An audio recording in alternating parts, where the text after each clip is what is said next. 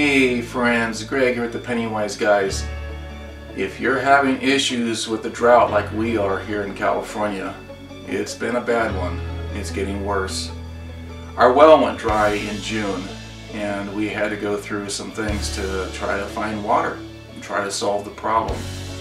What we had to do is find emergency water, and we had some 5-gallon containers, and we went down to our church, which is a few miles down the road, and filled them up daily, multiple times daily, to have drinking water, water to flush toilets, water to bathe with bottled water. It's not fun, but it's doable. We did that for about a week until we had a neighbor that blessed us with hooking up to his house with a water source at his place. We really appreciate that good neighbor that helped us out. And so I have a video showing you a good hose to do that, especially if it's going across a road or a driveway and it gets run over by vehicles. You can hook up to your neighbor's home for a temporary situation. That really worked out for us for about a month. And then his well started going dry. So we couldn't have him suffer what we're going through, so we disconnected from his place. Currently he has still got water, but it's getting close for him as well. Our water table used to be around 40 feet continuously. We've been here for, goodness, about 42 years, and our water table's always been 40-45 feet. And during the drought it dropped a little bit more, and currently the water level is at 70-75 feet, so it's below where our pump is set. So I went ahead and pulled a pump to investigate the condition of the well to see if I could blow it out. Blowing it out is they pump the sediment out of the cavity by injecting air, and it blows out water with all the sediment with the water out of the well, and so you have a deeper cavity, and then you could possibly drop your pump deeper. When we pulled the pump, I went ahead and put a GoPro video camera down the well. It's a very interesting video. You need to watch that one to see the condition of your well. I discovered that there was no liner or casing below about 1.5 to 2 feet below the top. That's a problem. When you don't have a casing, they cannot blow the well out. The pump companies won't do it because it will have further erosion. It just will be self-defeating because more erosion will happen as you're blowing it out.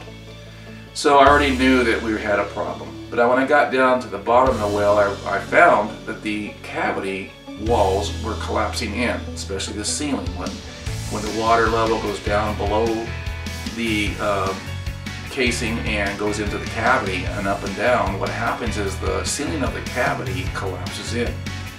And so my pump was actually a little bit buried in the sediment at the bottom of the well.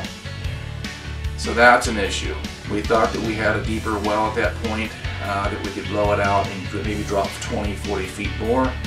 It wasn't going to happen. And so then I realized I need to drill a new well. And the drill companies are recommending the 200 to 300 feet deep. Right now in our area, mine was at 70. I got to go up to 300 feet deep. Problem is, there's a 6-month or longer waiting list. And so the next idea that we had was to bring in a large portable tank. So we bought a 3,000-gallon tank. I hooked up a pump to that tank, and we bring in potable water every week. It's working very well.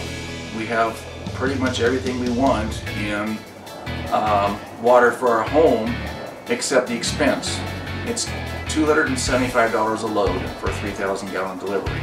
So we were going through 3,000 gallons.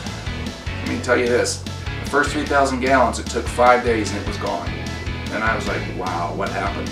I investigated our toilets and found that 2 of them were leaking, and one was leaking so bad I calculated 200 gallons per day loss. The other toilet I found was leaking about 100 gallons per day loss. Totally unaware that it was leaking that bad. And so I went ahead and did the repairs on the toilets, and then it went from the 5 days to about 18 days. So a 3,000-gallon load of water was lasting us about 18 days. So roughly around $500–600 a month at the worst, but that's still an expense that we don't need to have. But if you don't have any other way to get water, you need to do it. So we're on a waiting list to get a well drilled, and hopefully by next spring, summer, we'll have a new well put in and our problem will be solved. But let me tell you also, there are some help agencies out there that will give you a free well if you qualify. If a household income, I believe right now, is about, in California, below $58,000, $59,000, you can get an absolute free well. Okay, the waiting process is between 6 months to a year, but I'll have a link below to contact that organization to get help by getting a free well. There's also help to get drinking water, and you don't have to buy that 3,000 gallon tank if your income, again, is low enough, and I think that one's a little bit higher income level, so you don't have to have it maybe more than 58,000, but check into it. I'll provide a link. But that is a free tank rental. They'll bring it out to you. They'll set up a pump for free, and they'll bring out you water for free. And also bottled drinking water on top of the potable water. So you'll have bottled 5-gallon container drinking water. So please watch the videos. There's very interesting videos, especially the GoPro. I was amazed just seeing the condition of the well and some really freaky looking things. So you'll see what I mean. But it was interesting to do that. It was very low cost. And knowing how to pull a pump and how to replace a pump by yourself with the help of another person. And pretty easy setup. I show you all the equipment you need and the devices you need to manufacture or make to make it work. And then also the help that you can get. Either a neighbor can help you, or potable water for free and a free well if you qualify. But we didn't qualify for the free, but hey, if you do, wonderful. It's a blessing to have that help when you need it. Okay, so I hope this information helps. Please watch the other videos and be encouraged. There is a solution to the problem. You guys have a blessed day.